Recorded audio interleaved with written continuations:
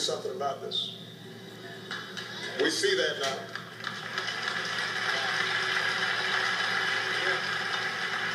And I'm convinced that by acknowledging the pain and loss of others, even as we respect the traditions and ways of life that make up this beloved country, by making the moral choice to change, we express God's grace. Amen. Yes, sir. Amen.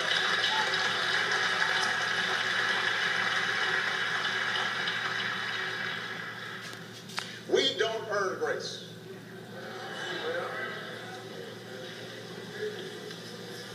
We're all sinners. We don't deserve it. But God gives it to us anyway. And we choose how to receive it. It's our decision how to honor it. None of us can or should expect a transformation in race relations overnight. Every time something like this happens, somebody says we have to have a conversation about race. We talk a lot about race. There's no shortcut. We don't need more talk.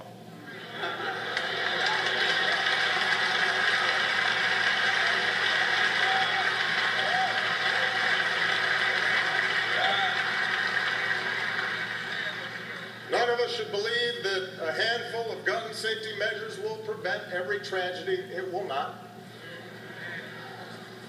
People of goodwill will continue to debate the merits of various policies, as our democracy requires. This is a big, raucous place America is.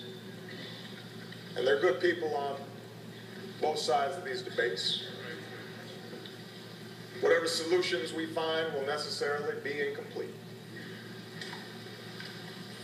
But it would be a betrayal of everything Reverend Pinckney stood for, I believe, if we allowed ourselves to slip into a comfortable silence again. Right. Once the eulogies have been delivered, once the TV cameras move on, to go back to business as usual. Right. That's what we so often do.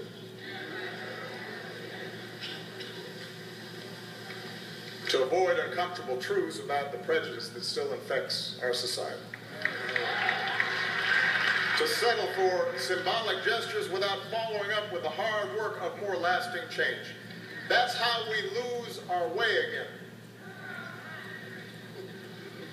It would be a refutation of the forgiveness expressed by those families if we merely slipped into old habits, whereby those who disagree with us are not merely wrong but bad, where we shout instead of listen, where we barricade ourselves behind preconceived notions or well-practiced cynicism. Brother Pinckney once said, across the South, we have a deep appreciation of history. We haven't always had a deep appreciation of each other's history.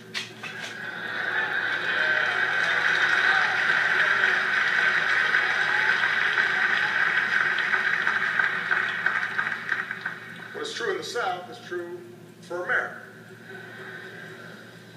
Clem understood that justice grows out of recognition of ourselves in each other. That my liberty depends on you being free too. That history can't be a sword to justify injustice or a shield against progress, but must be a manual for how to avoid repeating the mistakes of the past, how to break the cycle, a roadway toward a better world. He knew that the path of grace involves an open mind, but more importantly, an open heart. That's what I felt this week. an open heart. That, more than any particular policy or analysis, is what's called upon right now, I think. What a friend of mine, the writer Marilyn Robinson, calls that reservoir of goodness, beyond and of another kind, that we are able to do each other in the ordinary cause of things. That reservoir of goodness.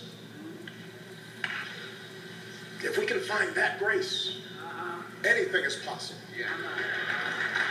If we can tap that grace, everything can change.